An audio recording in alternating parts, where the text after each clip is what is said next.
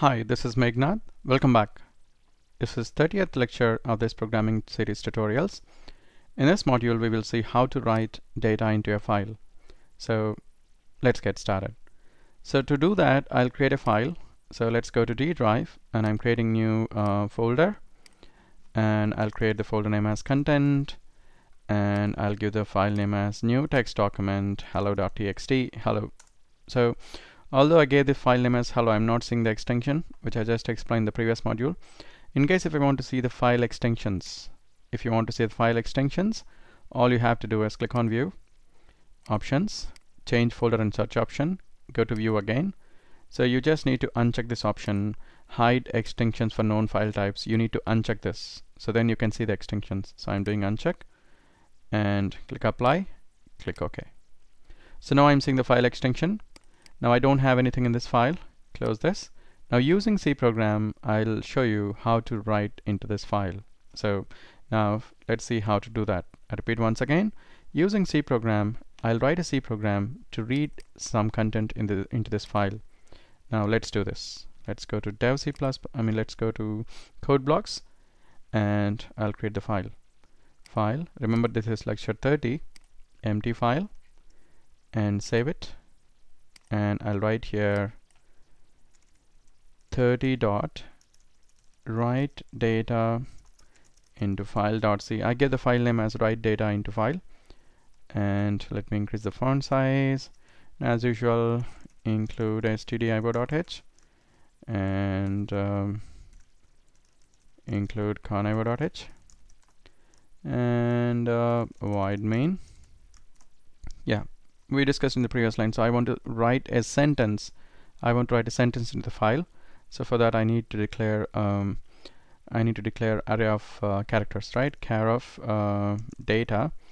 I'll just give around 200 characters, and we need to declare file *fp. We did the same in the previous video, and fp is equal to fopen, and what's the path? D drive : and you can actually see here, so d : content slash I need to give one more slash. I gave the product folder name as content, /, and my file name is hello.txt. What's the file name? hello.txt. And now what we'll do is we need to add the mode here. So previously we read from the file, but now we need to write into the file. So you have to write here w. So W indicates that you want to write into the file. And as usual, if FP is null, that means file not found. If FP is equal to null, just mention as unable to printf unable to open the file. Check the path. Okay, done. Now else, that means we got the address of we got the value, stream value.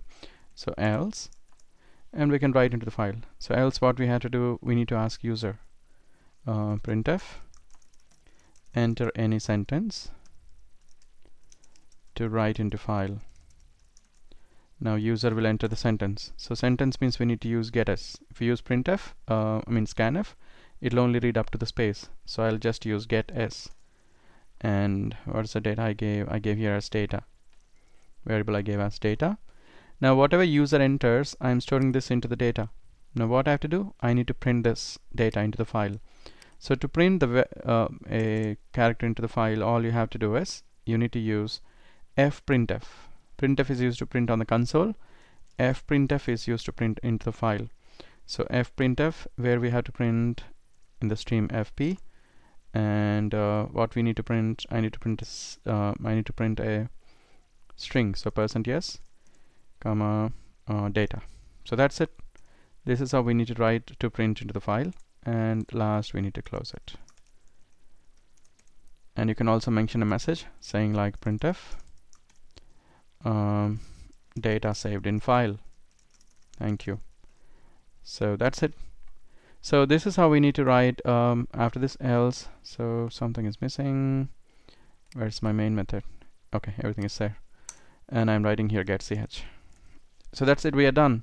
So let's see if it works or not. As of now my file is empty. I'm doing fp file *fp fopen, and this time I'm using write mode. And if FP is null, that means I'm not able to open the file, else I'm reading this sentence from the user, and I'm writing it. This line is used to write a string. In case if you want to write integer, you have to use %d, and there's a variable that you want to store into the file. So FP is the file stream, and once you're written, you just need to close it. And this is just to display message for the user saying like data saved in the file. So that's it. So let's save it. And before writing, let's verify do you have any text here. So we don't have any text in this. Close the file and build it, and you can see it's done. Let's run the code. So I'm writing here, hi all,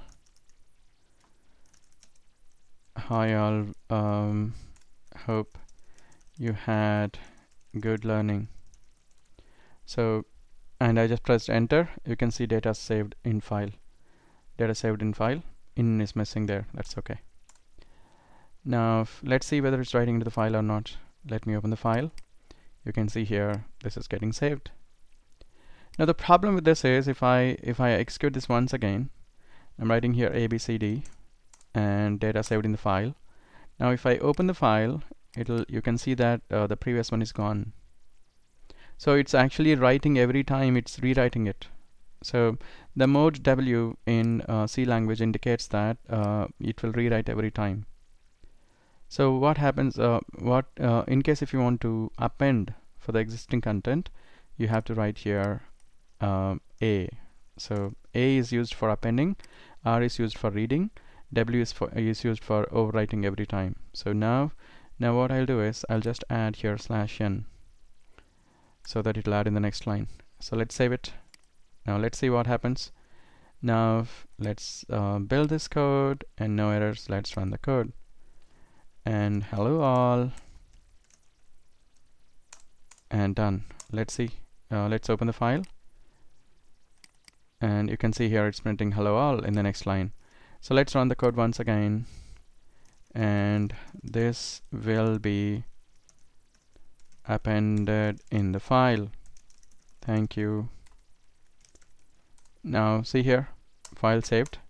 Now let's go and see the file here. So you can see here this will be appended in the file. Thank you.